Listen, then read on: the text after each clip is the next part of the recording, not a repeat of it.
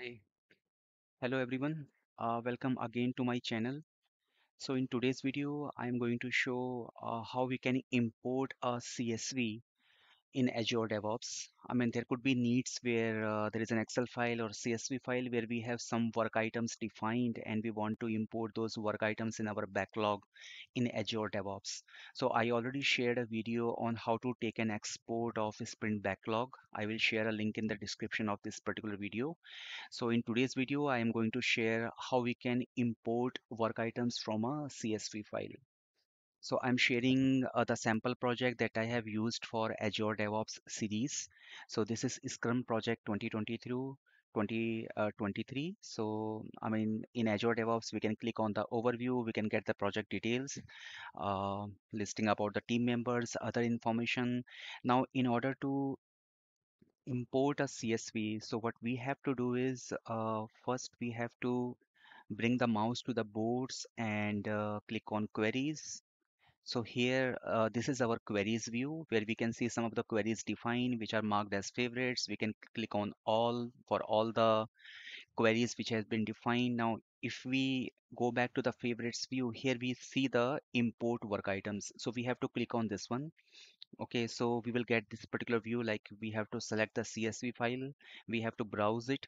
So now let's just cancel it and see how our CSV file looks like. So I'm just opening the CSV file. So this is a CSV file where we have these fields, work item type, we have a title, we have priority, description, acceptance criteria, area path, iteration path, and effort, which is nothing but the story points.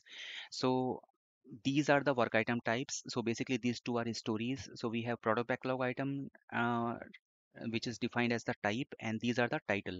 So this is the title for the very first user story, user login test one, and this is the priority of that user story. This is the description, which is the story definition, and this is the acceptance criteria.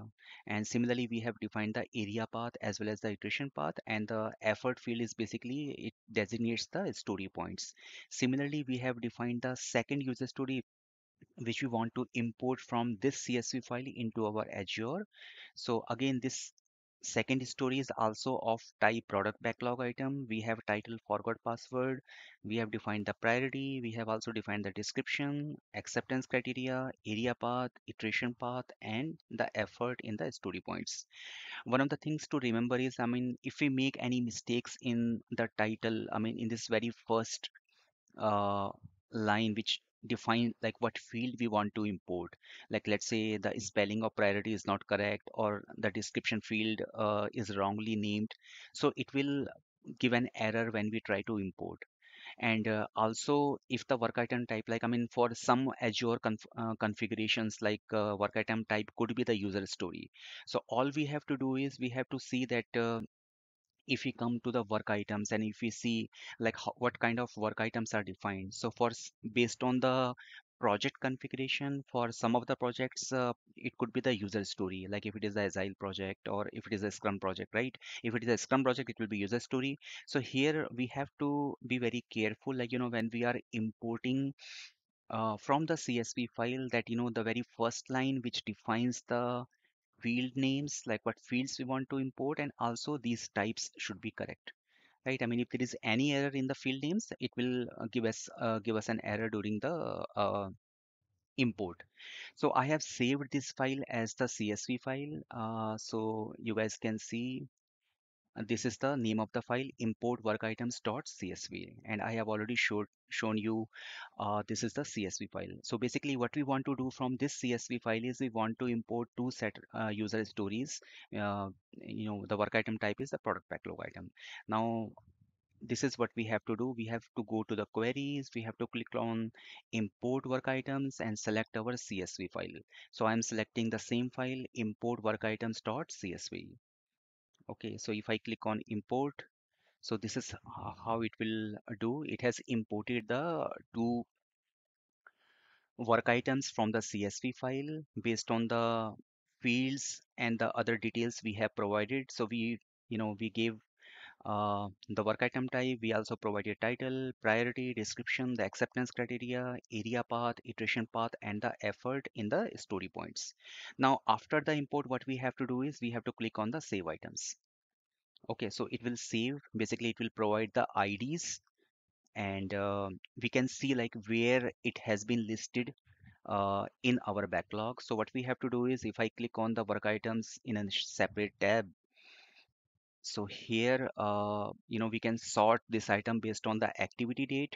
So if I simply refresh, and currently if I just sort it on the activity date, like it is showing me the set of two work items which have been added on this particular date. And you guys can see like these were the IDs of these work items, like Azure gave it like a ID 34 and the 35, 34 for the user login. So if I see here, this is my 34 user login and this is like 35. And if I click on the user login, you guys can see that it has added the description, it has added the acceptance criteria, it has added priority, the effort, it also added the area and the iteration path, and this is our title, right? And if I see the second work item that we have added, so this is the description, and this is our acceptance criteria, and this is the title, area path, iteration path, and priority. So this is how we can basically import a CSV file into our backlog. And like I said, the key is this very first field, like what kind of fields we want to import. The field names should be correct. And one trick here is if we are not sure about what our field names are, what we can do is we can take an export of the backlog. I mean, simply either we can, we if we take this, these are the correct field names, right? So, I mean, we can also look at the different column options here. Like, I mean, this provides the correct listing of the field names. Or like I said, if we are not sure about, what our field names are, we can take an export and then we can see that, what exactly is the right column name or right field name. So these are the simple tricks. And yes, I mean, when if there is any error in the field names or if there is any syntax which is not correct during the import, it will give us an error. So that's all for today's video. I hope you guys liked it. And if you are new to this channel, please share and subscribe. And that will motivate me to share further videos. Yeah. Thank you. Thank you, everyone.